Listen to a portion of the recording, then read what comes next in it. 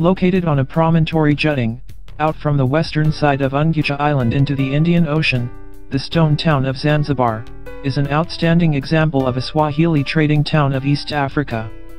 It retains its urban fabric and townscape virtually intact, and contains many fine buildings that reflect its particular culture, which has brought together and homogenized disparate elements of the cultures of Africa, the Arab region, India, and Europe over more than a millennium.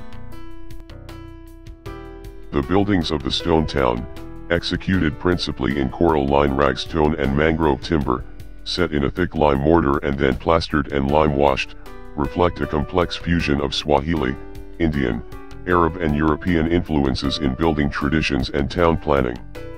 The stone town is also marked by being the site where slave trading was finally terminated.